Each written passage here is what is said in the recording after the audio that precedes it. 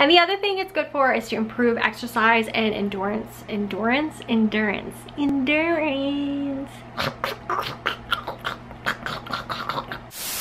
What's up, beautiful souls? My name is Karina, and today I'm going to be talking about the health benefits of the fruit pomegranate. So without further ado, let's go ahead and get into this video. So as we all hopefully know, pomegranate is a fruit, and it is a very, very praised fruit, especially when it comes to ancient cultures and the Greek mythology of gods and goddesses and all the different types of gods and goddesses when it comes to other types of cultures that date back way in ancient times. I will get into some of that juiciness in a second, but first let's talk about the origin. So pomegranate originates in Iran and northern India, and the scientific name for this, which I'm going to butcher as always, I think it's called Pomegranatum. No idea, but as always it will be right here. And so the seasons kind of depend on the different types of hemispheres. If you're in the northern hemisphere, the season starts from October and then all the way through February. So northern hemisphere, if you live in like the North America side, now is the season for pomegranate, and you bet your bottoms I have been eating my pomegranates. Have you? Now let's jump into the southern hemisphere. So if you live in the southern hemisphere, the season for that will be in March and then end in May. So in most cultures, especially ancient cultures, pomegranate is known for fertility. It symbolizes fertility. It's great for women according to those ancient traditions. And then of course, some of the health benefits that I will get into, you can see the connection as to why they thought it was great for fertility and why you would think that it's good for women, because it all just kind of comes together and makes sense in my opinion.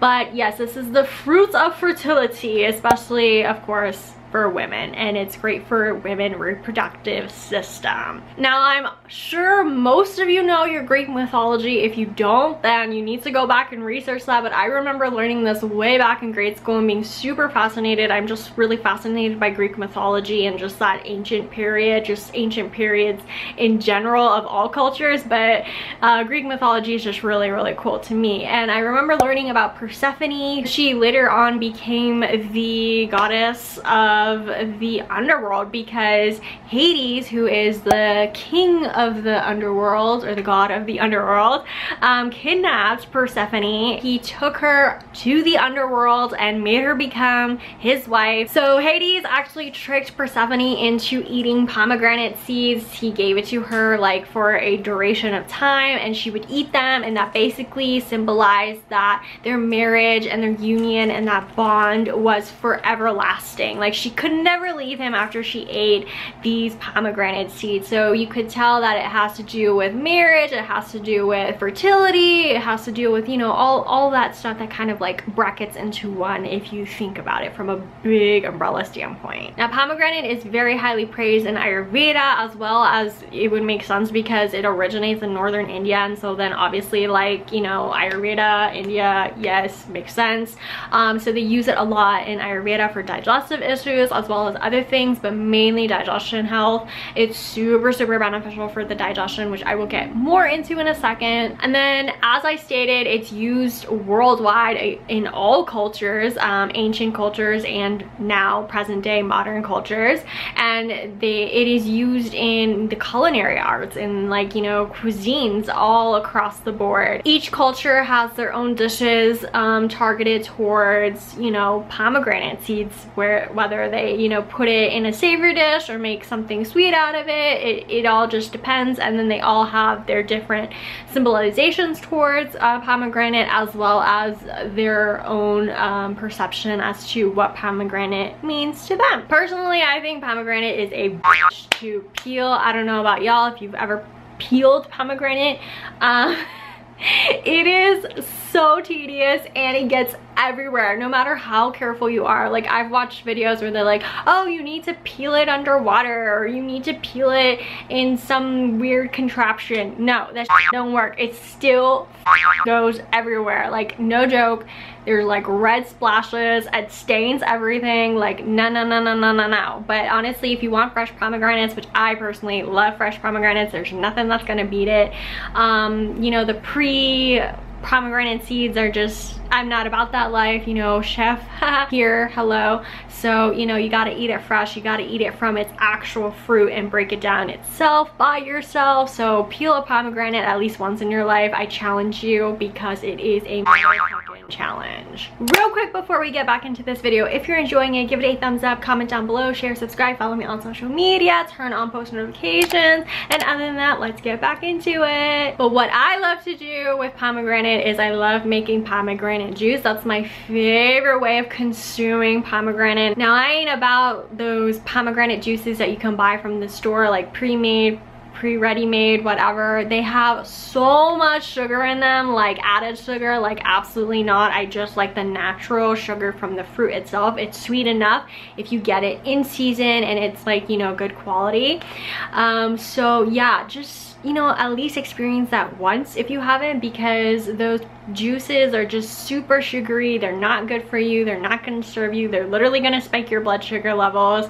At least with the natural sugars, like, yes, it will spike a little bit, but it's better than the added sugar and all of that jazz. So fun fact, people actually have a phobia towards pomegranate, the inside of a pomegranate. It's called trypophobia. I think that's how you say it. But basically, it's a phobia of irregular patterns or clusters or small like holes or bumps of certain things. If you look it up, you'll find more of these little things that people have phobias of. Like, it's just absolutely disgusting. I never heard of this phobia. I never had a phobia towards this, but once Kendall Jenner said it and then I looked it up, I literally almost had a heart attack, and I low-key, no joke, have a phobia of this. Like, it's absolutely cringy.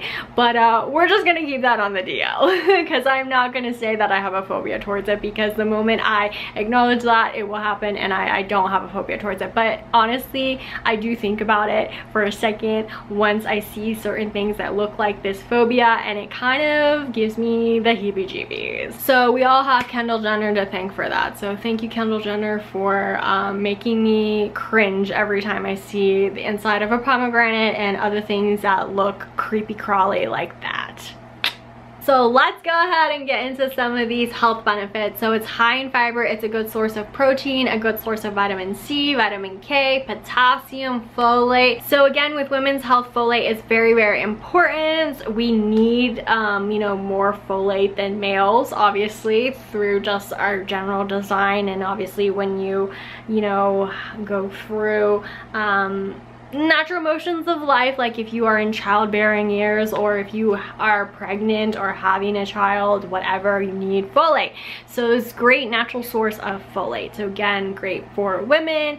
And it's high in antioxidants, which is super, super beneficial. Again, vitamin C, antioxidants, and then it's great for immunity, all kind of tie in together. It's also anti-inflammatory, so it's going to help reduce all inflammation, so arthritis, joint pain, any other type of inflammation in the body, systemic or localized, as well as it being great for heart disease and heart health. So not always, but you know, 8 out of 10, you know, depending on certain situations. But when you look at a certain food and the colors or what it mimics, it's kind of good for that. So when you think of red, obviously you think heart. So, you know, win-win situation, or you get the correlation, red, heart, it's good for the heart. That's how I kind of, you know, pinpoint things and look at things. And then obviously the shape can also matter in food. You use food as medicine, as Hippocrates said. Other things it's good for is type 2 diabetes, lowering blood pressure, Alzheimer's, and then cancer. It's supposed to have cancer fighting properties or fight cancer, and the two main ones are prostate and breast cancer. So it's not only beneficial for women, it's actually beneficial for males too, like significantly, but more towards women and fertility than men. But it does have great benefit for men as well. And speaking of men, it's great for erectile dysfunction, and then also it's really good for sexual performance and sexual health and reproductive health, like I mentioned. And then with it being good for Alzheimer's, it's great to improve memory. So again, brain cognitive, really good for neurodegenerative or just neuro health. It's going to be antifungal, antibacterial, antiviral, so really help fight infection. It's gonna help with digestion. Like I mentioned, Ayurveda uses it heavily on digestion, but specifically IBS, IBD, like the more serious ones, but then also just maintenance for digestion. But if you have like leaky gut, Crohn's, colitis, those sorts of things, it's also very good for, especially the juice, the pomegranate juice, because it's very easy on the digestive system. The seeds can actually be very high roughage, so that's why I like blending it. And the other thing it's good for is exercise performance or endurance performance, especially if you're an athlete or if you're wanting to, you know, get more endurance or, you know, help with your strength, your vigor, all that good stuff. It may help with that. I would say just overall energy. It's really good for energy and just boosting energy in my thought process, because when you think about exercise performance or endurance or like strength, you need that energy. So that is my little spiel on pomegranates. If you like this video, be sure to give it a thumbs up, comment down below, share, subscribe, follow me on social media, turn on post notifications, and other than that, I hope you have a fantastic day. Health and peace.